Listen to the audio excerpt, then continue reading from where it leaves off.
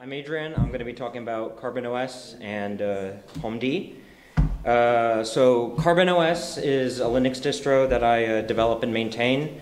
Its end goal is to be very focused on end user. Oh, can you hear me? All right, Carbon OS is a distro that I develop and maintain. Its end goal is to really be focused on end user devices running Linux. So it's built on BuildStream. There will be a talk about BuildStream tomorrow. GNOME OS and Free Desktop SDK use it as well. But Carbon OS isn't actually based on either of those. It is an independent distro.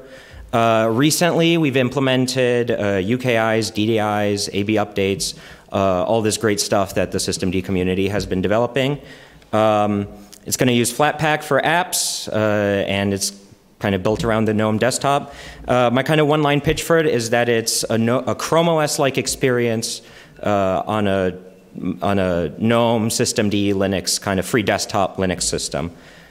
So what is HomeD? HomeD is basically a way to get every user on your system to have their own encrypted home directory. But the problem is that none of the desktop environments support it.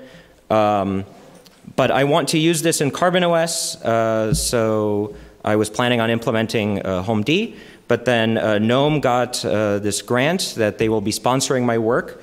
And as part of this grant, I'll be plumbing HomeD into account service. I'll be changing the way GDM works so that it can evict your user encryption keys when you put your laptop to sleep. I'll be working on getting all of this integrated into GNOME settings and the rest of the GNOME stack. We'll be dealing with the size problem. Since HomeD is a loopback file, we'll need to resize it correctly, and with some help from the GNOME designers, we'll get that kind of squared away.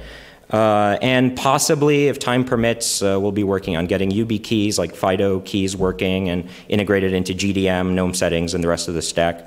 And there's going to be a GNOME Hackfest this weekend where we'll be working on some of these things.